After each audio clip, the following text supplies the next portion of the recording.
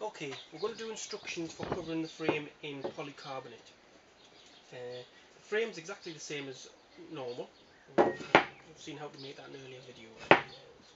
What we start with is a double-sided foam-based glazing tape. It's got a tape. I'll show you this close. Tape on that side. You unroll it and you stick it to your framework on there. I've already done that, so I'll peel off the tape.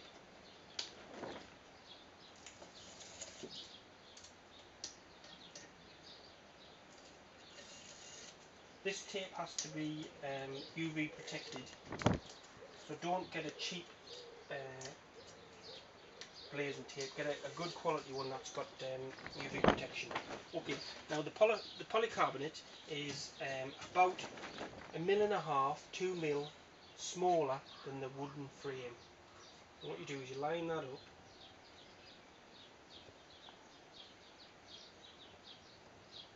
and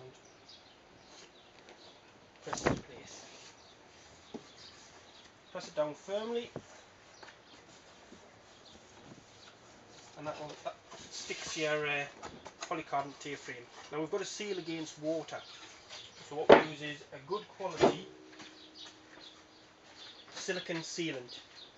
It's low modulus, and try and get Dow coring or something similar. Cheap ones have filler and solvents in them, and they won't last and they won't work. Again, because the sunshine will be at this, it has to be an outdoor kind of silicon that's UV stable. Right, I'm going to show you from there. Hopefully you can see. I've used a black silicon against the white so you can see how it works, and I've made a little shoe for the gun to help press. The silicon has to go behind. Here you go. Has to go behind to make the seal. So you have to run it from one point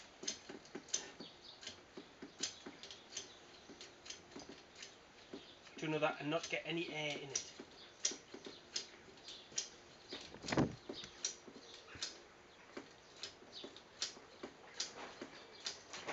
This gun is not very good.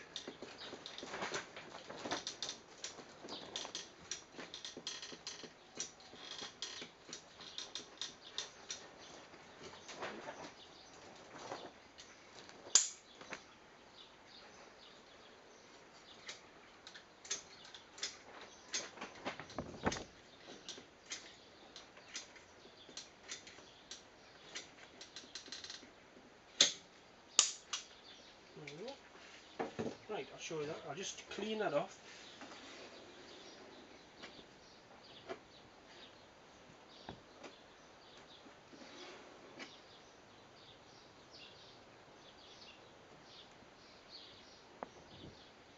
There you go. I'll show you that now. You can see that there's the black silicon has gone in behind to create a seal, and it's touching the white. I normally do these in white silicon with a white beading or black beading and black silicon. That's just to show you how the silicon goes behind. Finish all the way around.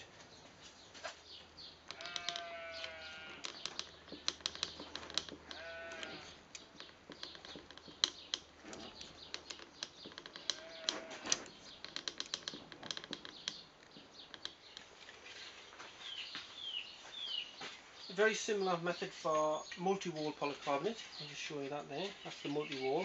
What you have to do is you rebate the multi-wall polycarbonate, leaving only the very top layer of polycarbonate. Now, do that on your table saw, but be careful. Always cut that way first and that way second. If you cut that way first and then that way, it'll drop down to the saw and grab a hold. So always cut that way first and then that way to get your rebate. I'll show you the covering. Glazing is done exactly the same as the flat polycarbonate. You've got your glazing tape there. I'm using white on this one, white and black again, so you can see where I'm silicon and where I'm glazing. That there doesn't need anything to do with it. It presses up against the wood, so no flies or anything should get in there. Pop that on nice and tight into the corner and press down. You can see the glazing tape sticking.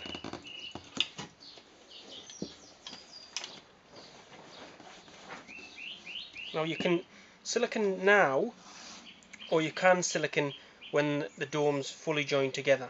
It's up to you, it doesn't really make any difference. Silicon.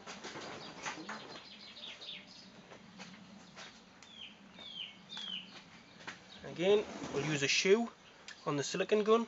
This just helps to get the silicon underneath the polycarbonate. Here we go.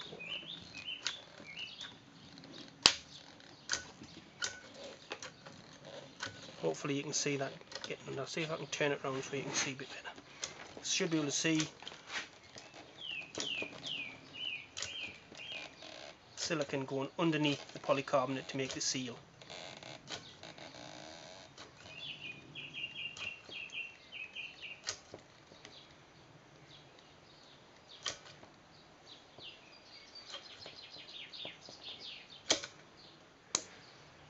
Again, we'll clean using soapy water, sprayed on and tooled with our silicon tool. This keeps your polycarbonate nice and clean. And that way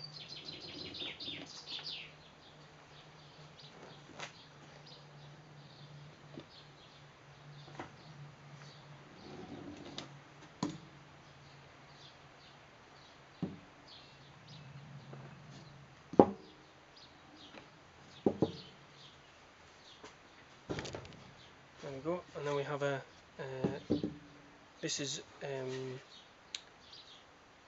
triple wall polycarbonate.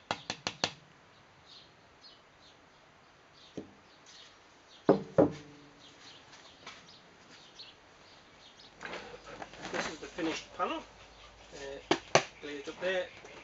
We've used white silicone on this one, but that's gone off now and it's fully hard. You can see that it's firmly stuck in, you'll never get it out. Right, a couple of things to remember. Making a shoe makes getting the silicone into the behind. The silicone must get right in to the back of the tape.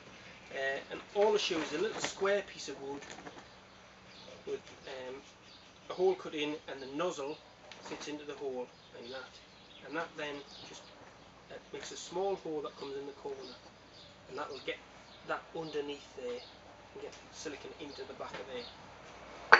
The other couple of things to remember is don't use polycarbonate larger than 1 meter triangles. If you go bigger than 1 meter, you'll get distortion because of the expansion and contraction of polycarbonate.